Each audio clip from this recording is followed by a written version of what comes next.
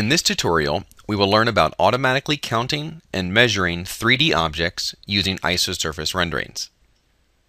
We will also learn about setting the correct measurement ranges and options to target the objects of interest in Image Pro Premiere 3D. Using this image in minimum intensity projection, we can see that our objects that we're interested in are in the center of our volume. Because they are dark, we are going to want to create an isosurface that will threshold on this darker intensity.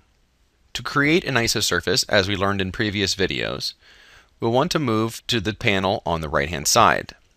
Choosing our Add an Isosurface button, we will get the dialog to see how to subsample, filter, and threshold our isosurface rendering. In this example, we will turn off auto and reset to full resolution. We'll leave the 3x3x3 low pass filter, and because we have dark objects, instead of using auto bright, we'll use auto dark. We'll leave close edges off, meaning anything touching the edge of the volume will not close but leave the object open, and we'll leave executing the count to a manual step later on. Because we chose auto dark, our selection will be at the darker range of our histogram. We also have a color palette set to white with no transparency. In order to get the best visualization, we will turn off our channels, and instead of using minimum intensity projection, we'll use the blended composition. We will also leave the white colored isosurface for now because we will be using count classifications. Because we only want to count the objects on the interior of our volume and not objects that are touching the surfaces, we will want to go to the 3D Measure tab and our three-dimensional options. In three-dimensional options, labels, outlines, and segmentation options are all listed here. First of all, we have the options to change our text on each of our objects to name, measurement, or none. We can change the font for max contrast, the size, and the number of digits to follow the decimal. When drawing manual measurements, we have line widths, arrow sizes, and sphere sizes for all of the measurement overlays.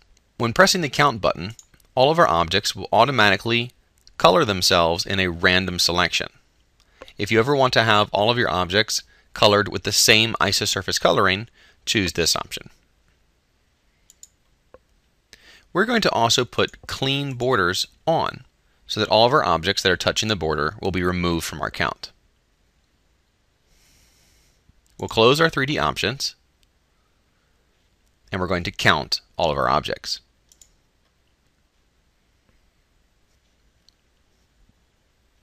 Now we can see that two things have happened. One, all of our objects have been counted and colored, and two, all of the objects that were touching the borders have been removed. When all of our objects are counted, a data table will appear automatically.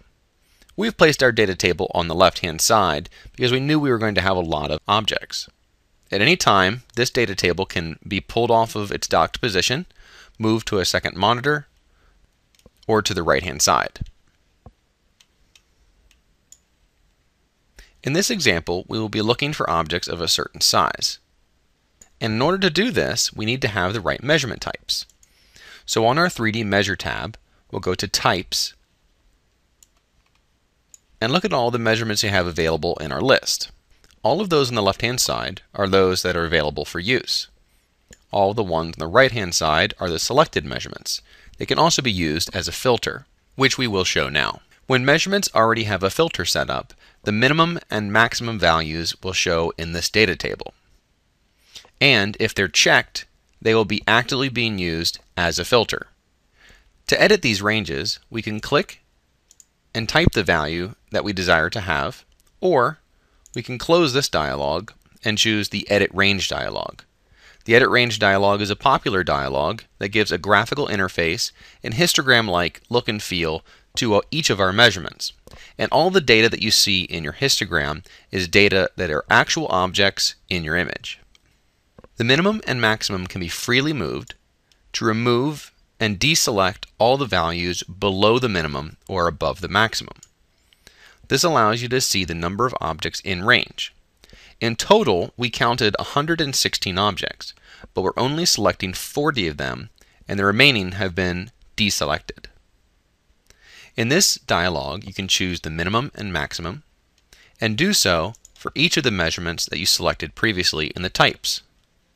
In this example, in area of surface, we will leave our min and max at full range, and instead choose our volume to do more precise filtering. We'll choose a minimum and remove everything that is below 130,000 square microns. Before clicking OK, we'll ensure that we have Apply on Close checked. This means that it automatically applies to the image as we see it, and I won't have to recount. You can see here that dynamically it removed all of the objects that were out of range. And now I can see all of the objects that are still in range. My data table is updated as well. Two important things to point out are the results grouping, where your last count results show the total and the in range of the image that you're viewing. At any time you can turn the ranges off as well. And when doing so, you see that your total is still 179, but now my in range has been increased to the 125 objects that I was filtering out. The reason for the discrepancy is the clean borders that I also have on. That is not considered a filter range and won't be affected when I turn my ranges off. Now that I've counted objects, I want to manipulate my data a bit so that I can see things more clearly. One, each of my data table columns can be sorted top to bottom or bottom to top. Here I have my volume, and I can see my largest objects, click on them, and automatically see them in the image. Here, my largest object is easy to see. If I switch over to the Select view, which I can do by clicking this button, or toggling using the V button, I'm able to select the objects in either the data table or my image view. Now I want to use a different data view.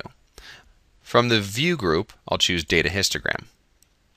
This will show me a data histogram where I can select the types of measurements that I'm interested in, such as volume, choose the number of bins, such as 4, and group all of my objects by a classification range and using class colors into each of these 4 bins. I'll simply click the button and will automatically classify into 4 different classes.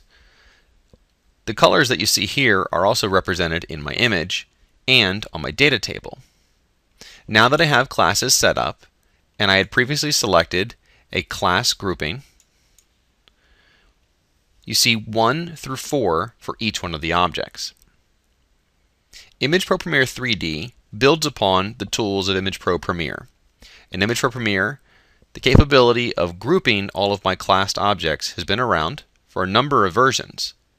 Here you can see each one of my classes with each of its corresponding colors, and when they're collapsed, I see all of the statistics for each of these groupings. If I want to change the type of statistics that are viewed, I go to my grouping button and look at the different options I have for totaling.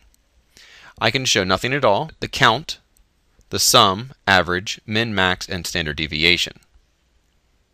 Whenever I'm finished measuring my data, I can send it to Excel, a text file, the clipboard, or generate a custom report. Once the default report has been selected, I can simply click the button for creating this report, a screenshot is made, and all the data is placed automatically into my report. For advanced users, going to the Measure tab and collecting this data into the Data Collector allows you to collect data from multiple images to generate a full experiment's worth of statistics. To evaluate this powerful new analysis product, register to receive a 14-day free trial version to run on any 64-bit Windows 7 or 8 PC, at least meeting our minimum hardware requirements. For more information about Image Pro Premiere 3D or any Media Cybernetics product, please contact your local reseller or company representative.